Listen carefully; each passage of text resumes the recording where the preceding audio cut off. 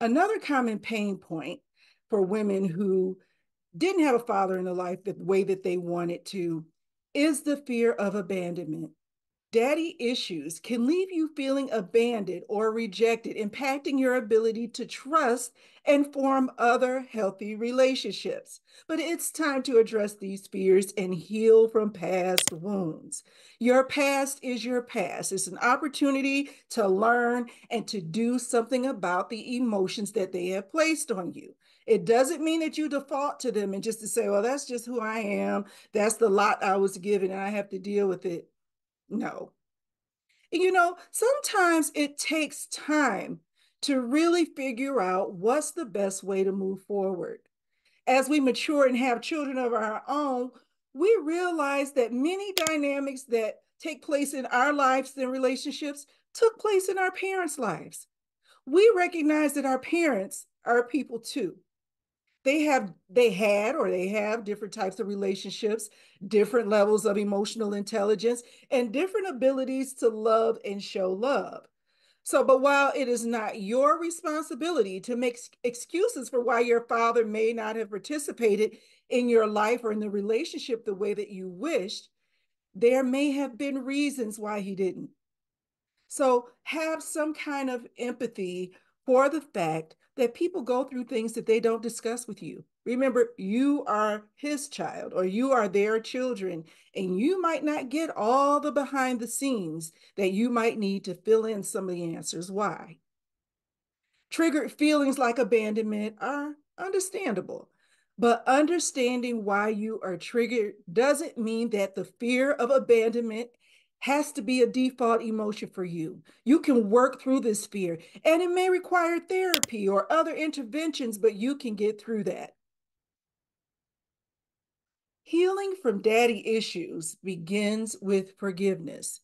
In many of my videos, I discuss the power of forgiveness in releasing emotional burdens. See, the forgiveness isn't necessarily for the person who did you wrong or the person who didn't show up for you. Forgiveness is for you.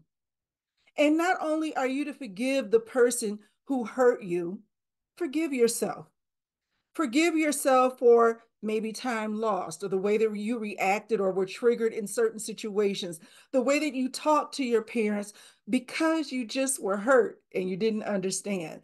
But the practice of forgiveness for your father and yourself, it helps you. So focus on healing old wounds and letting go of resentment. The journey of healing will pave the way for healthier relationships and emotional empowerment. And this is in every area of your life, and you need this to create the future that you desire. If this content is hitting home with you, hit the like button, subscribe to my channel for more empowering content, and ring the notification bell to stay updated on new videos. Your support, it means the world to me. Now, trust issues often stem from daddy issues. And we hear that when we have talks about relationships, she has a bad attitude, or she doesn't trust, or she's skeptical because she didn't have a father figure or a daddy in her life. Well, in some cases, that may be true. The trust issues from daddy issues makes it challenging to trust people and form meaningful connections. Not everyone will hurt you, though, and not everyone will abandon you. So, working on your emotions allows you to develop openness and vulnerability. You don't have to have this hard persona, this hard shell. You can still operate in life and use emotional intelligence to help you become vulnerable. It's essential to work through these trust barriers to cultivate fulfilling relationships. You must work to accept relationships on a one-to-one basis. It's not fair to just trust all men just because your relationship with your dad wasn't the way that you wanted it to be. But it does take time to trust people. So trust isn't instant by any means, whether you had daddy issues or not. But you should be open to trust until you see evidence otherwise.